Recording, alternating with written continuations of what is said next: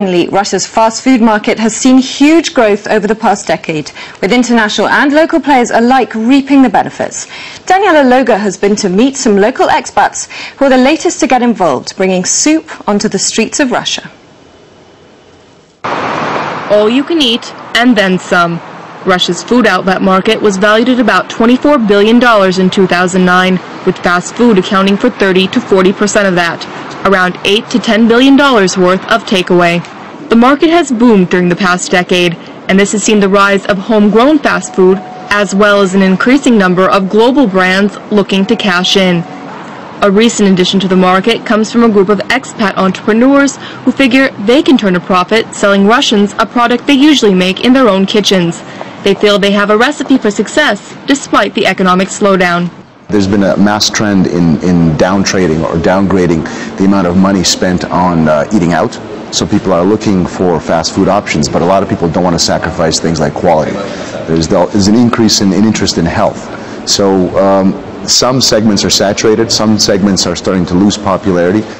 Soupchik believes Russians serve up to 32 billion soup portions a year, with sales growth of 25% expected in the next 2 years. That sort of growth forecast is common across a wide range of fast food varieties. From potatoes to soup to hot dogs, chances are if you're looking for fast food in Moscow, you'll find something that suits your taste. Now, an interesting thing about the market is that many players don't see other outlets as competition per se, in that many have their own specialized culinary niches. Analysts say that despite the range already available, there is plenty of room around the table. Without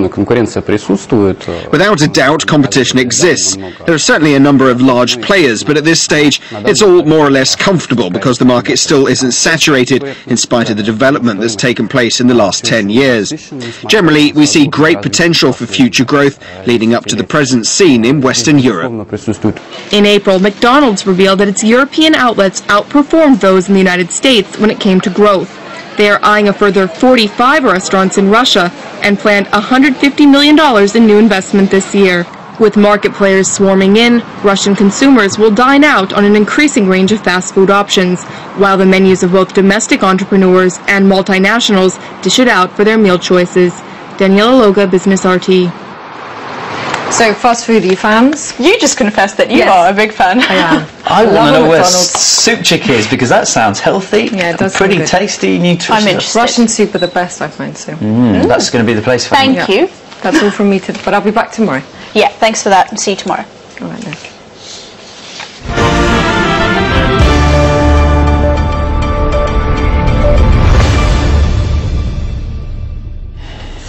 Now, whether you want life to be a comic book caper or a surreal fairy tale, Moscow has it all for you. Let's see how to get more out of the city in going out.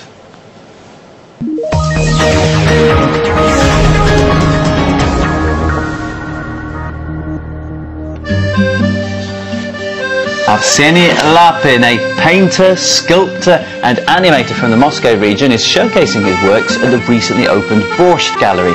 He describes his art as psycho-folk, an attempt to create an independent universe made up of Slavic fairy tales mixed with surrealism. The exhibition is called All Kinds of Fish and features more than 50 of his works, including a short animation film. Borscht Gallery, close to Metro Mayakovskaya, and it's open daily from 12 till 7.